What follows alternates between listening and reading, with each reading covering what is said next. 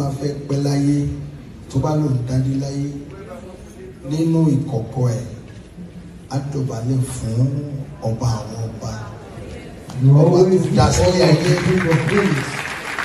your creator. Tó jẹ́ pé ẹ̀mí ẹ̀ ọwọ́ ẹni tó dá wa ló wà. Through which your life is in the hands of the creator. Mo dúpẹ́ lọ́wọ́ Ọlọ́run Olódùmarè gbogbo orí adé tó wà ní ìkàlẹ̀ mú kí yín o. Our Father is thanking God and also thanking all the kings here present. Mo kí gbogbo àwọn adarí wa náà. He's also thanking our leaders.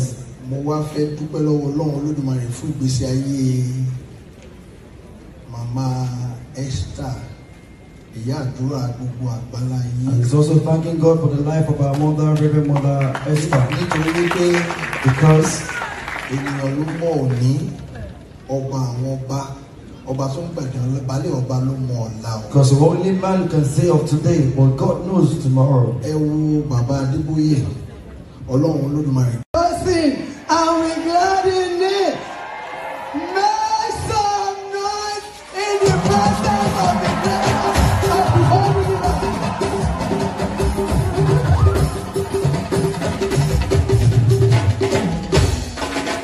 Amen.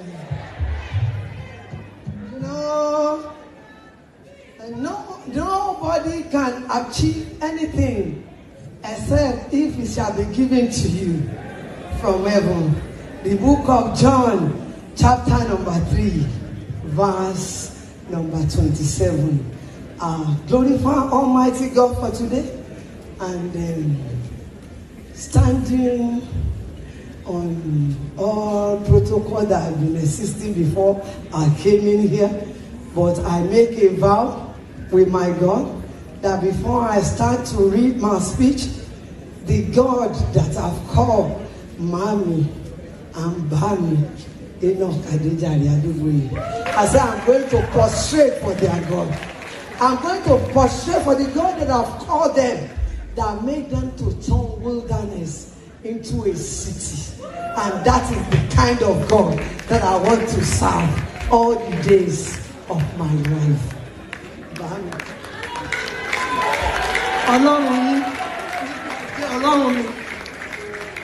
I want to thank Almighty God. I appreciate my fathers and my mothers in the Lord. I appreciate Kabiesio, King from all over the world. His Imperial Majesty is here, the Honor of Ife, and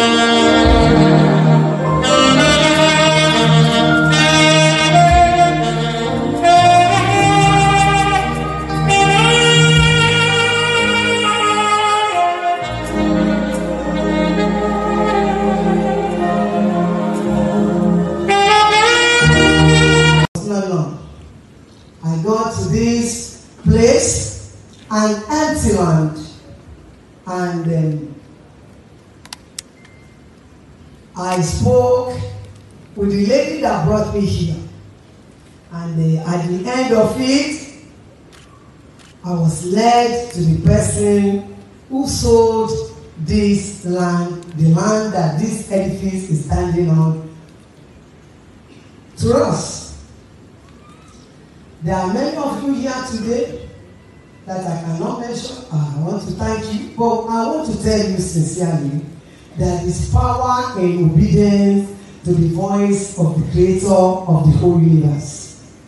Since I got to this great country, 2017, there is so